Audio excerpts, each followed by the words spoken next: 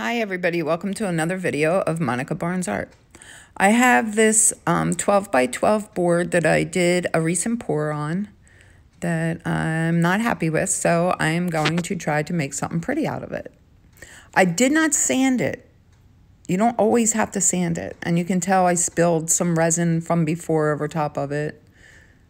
So I set it aside. It's been sitting there for like a year.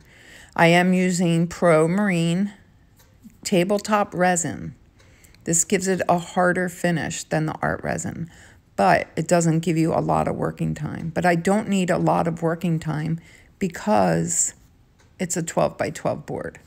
It is a mixture of 1 part resin to 1 part hardener. I'm going to stir it together for 3 minutes in fast motion so you guys don't have to watch me mix.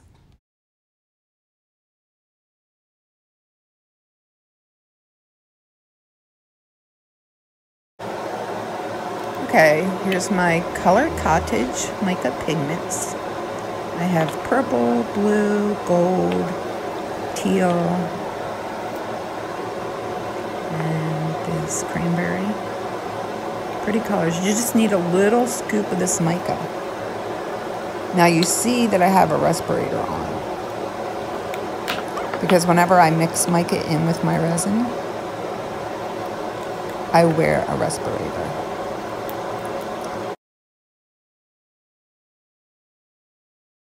How pretty is this purple? This purple is amazing. I love the Color Cottage mica pigments. Everybody knows I'm obsessed with them.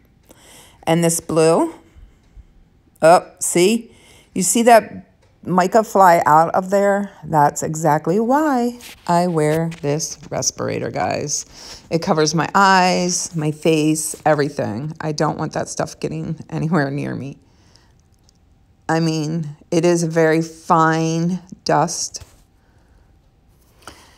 powder that flies everywhere. You can see it in the air sometimes when you're working.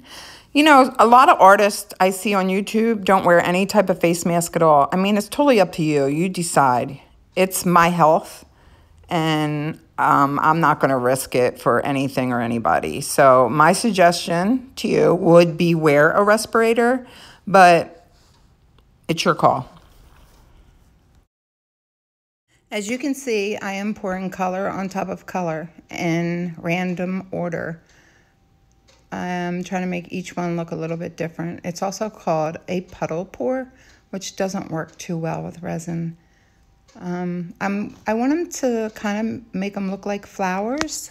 So that's what the look I'm going for. Doesn't mean it's going to happen. We'll see.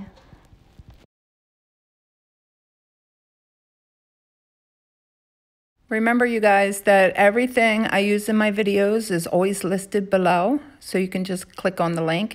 It takes you right to the Amazon. You can purchase anything I've ever used in my videos. It helps me. It also helps you because it takes you right to whatever you need. And I really appreciate it. Thanks so much.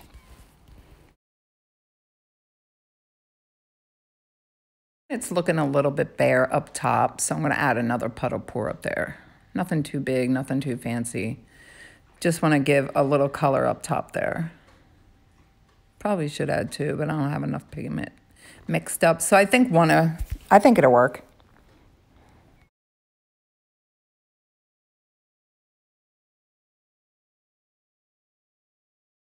Right now I have some clear in my cup, and I'm going to pour that all around my puddles.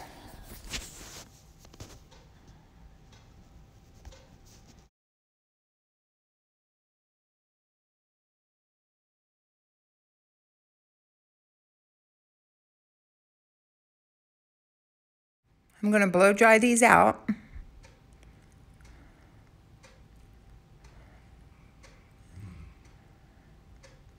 think I put a little bit too much clear, so they're not turning out like flowers like I thought they would, but I'm going to keep working on them for a little bit.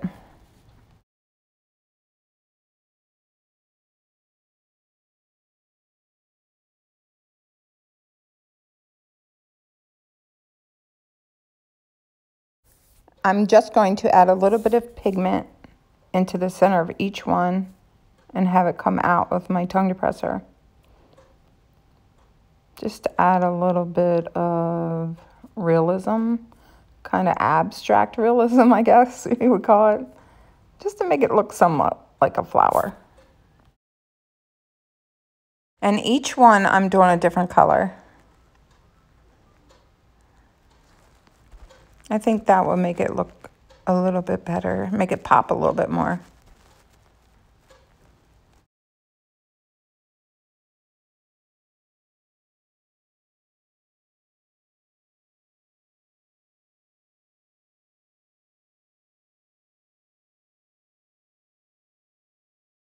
And that's it. I'm going to torch it, get rid of all the bubbles, smooth it out a little bit, and it should be done.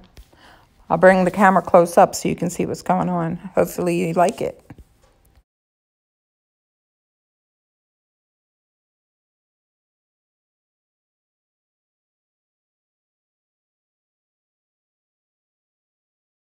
Crazy, right? I like it. I'm happy with it. I mean, in person, it's absolutely stunning. A little crazy on camera, but I'm happy. Let me know your thoughts on it. I really appreciate everybody's comments, everybody's get wells. Thank you so much for watching my channel. I love all you guys. You're the best. If you liked my video, please give me a thumbs up and subscribe. Wanna go for a walk? Come on, let's go. Say goodbye.